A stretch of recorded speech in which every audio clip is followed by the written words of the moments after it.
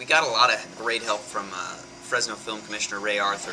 I mean, he helped us find the spots we needed and facilitate the permits and just make sure everyone was understanding of what we needed. And Fresno County too was and really Fresno helpful. County as well. Yeah.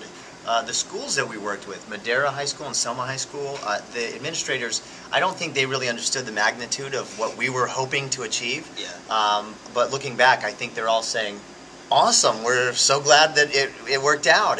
And they were really helpful. The principal at Selma High was just great. He was like, anything you need. And it was really cool to film here. And we want to do more stuff here. We really do.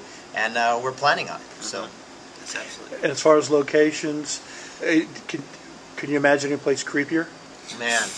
Not any place creepier than the Fresno Veterans Memorial downtown, and the Warner's Theater. The basement there is pretty. It's like a labyrinth. Yeah, you may not know, but underneath that theater is like. Don't get lost in these places. No. Make sure you find the exit signs and make sure those doors open. And don't go after dark like we did. Yeah. And one last thing. I mean, obviously, this is really such a dream to go from an idea to a major studio releasing. Is that a great example to young filmmakers out there?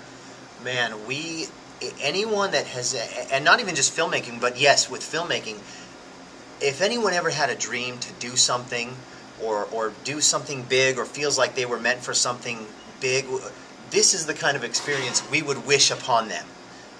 Go for it, and if they could have this kind of success, that's what we would want for them. Yeah, and again, like we tell people sometimes, it's like our journey was, we didn't really know what we were doing most of the time. We had no idea how we were going to get to A, B, or C. We didn't know how it was going to happen. We didn't know how it was going to happen. We just had faith that it would, and that we were on the right track. And so I would encourage anyone who's pursuing anything in life just to focus on what it is they're after. And you'll get there. Mm-hmm. You'll get there if you work hard enough and you really put in the effort.